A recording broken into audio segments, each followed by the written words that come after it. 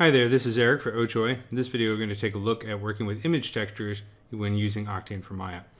And for this video I'm using the machinery_01.mac. I'm going to select this piece right here on our machine, go to the OctaneRender shelf and click on this green icon to add a glossy material.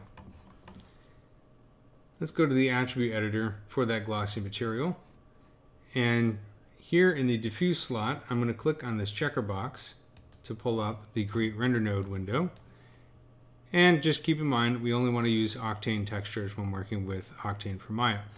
I'm going to expand the Octane textures section and click on image so we can see that there are three types of image textures that we can use. We can use image texture for standard red, green, and blue mapping to, say, a diffuse channel or other channels that accept color input. We can use float image texture for grayscale images, in other words, images that have a value between 0 and 1. That's great for channels such as roughness or bump or sheen or so on. And by using a grayscale image or a float image texture, you can reduce the amount of texture overhead placed on the GPU in rendering. Then we have the Octane alpha image texture, similar to the float image texture, except that it is using the alpha channel of an image. And it's great to use to map to things like the opacity channel of material to create kind of cutout effects. So let's click on Octane image texture. I'm going to click on this folder icon here in the attributes for the image texture, and that'll bring up our source images folder. And I want to find the panel 06 diffuse.png file, and I'll click on that, and you can see there's our image texture. Automatically it's mapped to the object using the object's UVs. There are other ways to map the texture to the surface, which we will cover in a later video, but the default is to use the UVs of the surface. There are a number of settings in here. The main ones that I want to take a look at are the power and gamma. So if I reduce the power, basically it's going to make the image darker. So that's pretty straightforward. And then of course the gamma is going to adjust the mid values. So if I set this to 1, we're going to get a lighter image. If I set it to say 3, we get a darker image, and so on. So it's just a standard gamma adjustment. And then we also have the option to invert the texture by clicking on this invert button right here. So you can see it's inverting the colors.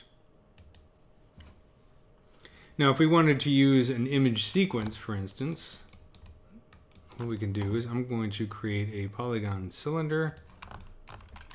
Let's move it up here above our little machine. It looks invisible at the moment. That's okay. We'll fix it in just a second. And let's leave it like that.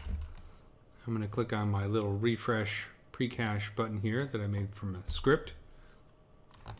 Demonstrated that in a earlier video, but essentially what it does is it automates the process for adjusting the frames to Precache, which forces Maya to update the view. So now we have the cylinder here. I'm going to add a diffuse material to it. So it's selected. I'll click on diffuse material to apply diffuse material. Let's go into the Octane diffuse material. I'm going to click on the checker box next to diffuse, pull up the Create Render Node window, and let's choose an Octane image texture. Now click on this folder icon, and I want to find the folder called noise_seq for noise sequence. So this is just a really simple sequence of noise that I created in After Effects at about a minute. So it's nothing fancy, but I'll click on this. You can see it's mapped now to that cylinder. And then to actually activate the sequence, I'll go down here to use image sequence. And you can see from the image number rollout here, 44 is the same as the frame number. The frame offset value down here below image number allows you to offset the number of frames in case you needed to start on a different frame of the sequence. These can be a little bit stubborn, so if they're grayed out, try selecting a different node and then reselecting the image node, and they should appear and become available. That's basically how that works. So let's get rid of this.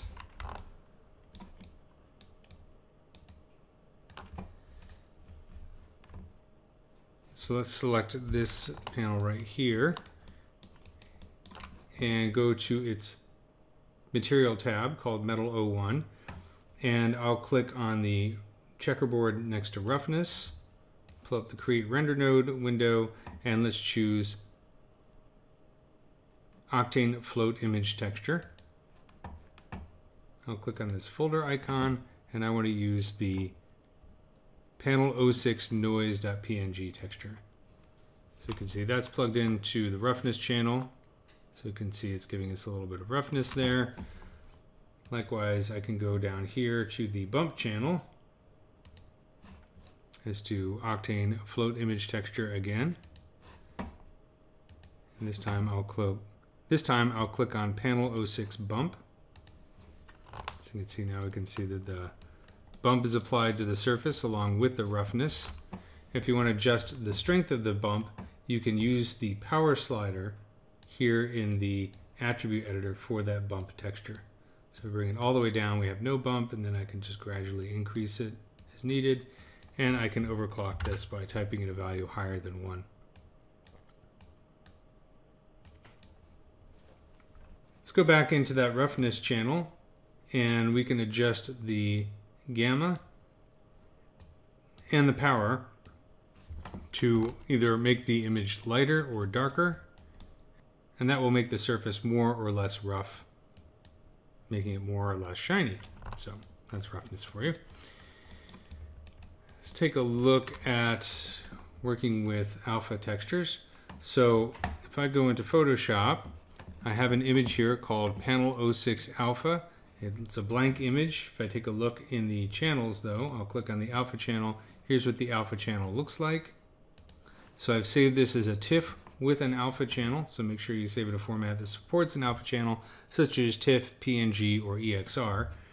Then I'm going to go down to, in the Material tab, find opacity. I'll click on this checkerboard icon next to opacity, and I'm going to choose, you can either pick from this list, or if that's too confusing, we can go down here to Octane Textures and choose Image, and I'll click on Octane Alpha Image Texture. So this is just a shorter list, makes it easier to see what's going on. And then I'll click on this folder icon and find that panel 06 alpha.tiff, choose OK, and you can see now we have transparency based on the alpha of the image. Kind of an interesting looking machine, a little bit weird, but it's cool. So that's the basics of working with image textures in Octane for Maya.